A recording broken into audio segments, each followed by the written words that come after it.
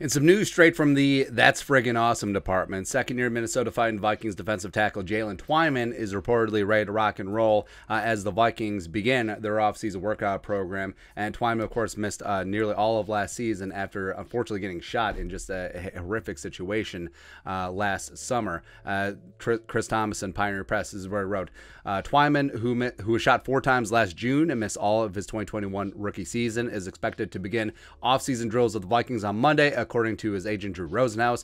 Rosenhaus wrote in a text message Saturday that Twyman has fully recovered from his injuries. Twyman, a 6th-round pick out of Pitt in May 2021, was shot while in a vehicle on June 21st while visiting relatives in his native Washington, D.C. He spent all last season on Minnesota's non-football injury list. And Jaylen Twyman was one of the rookies that I was really fired up about. I think the Vikings got an absolute steal for him late on day 3. And even though he did drop because of a whatever pro day, he was an absolute monster in 2019. Opted out of 2020 due to COVID, but he posted 36 pressures, 10.5 sacks, 12 tackles for loss, just got after it. And he looked to be the next great Pitt 3-tech, following in the footsteps of Aaron Donald, right? So fantastic.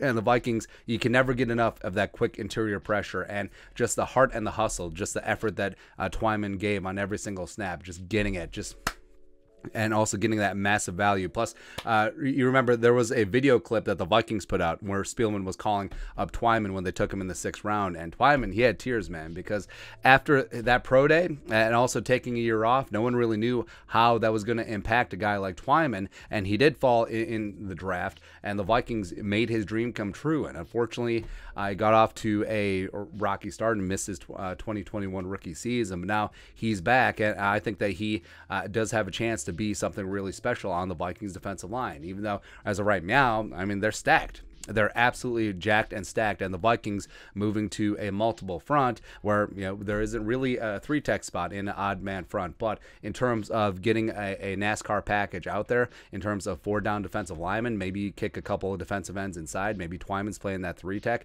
You do have a lot of options for a pass rush specialist like Jaylen Twyman. So is Jaylen Twyman ever going to become a full-time starter in this league? I don't know, but I think that he certainly has the ability to get in there as a platoon pass rusher, a guy who can make a significant impact every single game, playing a handful of snaps, who you get in there is like, hey, here's your gap, probably the B gap, go blow it up and go make a play. I think Twyman is that guy. Plus, just the comeback story, because he was already a motor, heart, and hustle guy to begin with. And so now you have this, where you have this horrific setback, and then you're coming back stronger. And the fact that you can still get after it, I mean, it is so easy to root for a guy like Jaylen Twyman, like even before the incident. But now it's just an amazing story, man. So I'm rooting like hell for Jaylen Twyman. I think that he can get in this pass rush rotation, and I think that he can get after it. So he's a name to watch during the offseason, during OTAs, during minicamp, and especially training camp.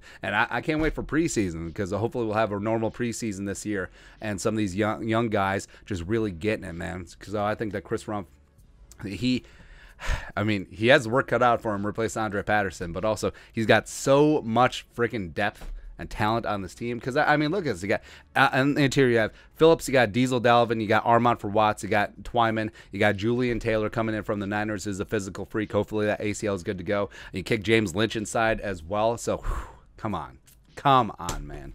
Anyways, your thoughts on our thoughts. Jaylen Twyman back, ready to rock and roll, year 2. Love to see it. Let us know in the comment section below. Subscribe for daily Vikings takes. Want to support the work, put a little something in the Venmo. But until next time, Skull Production Value.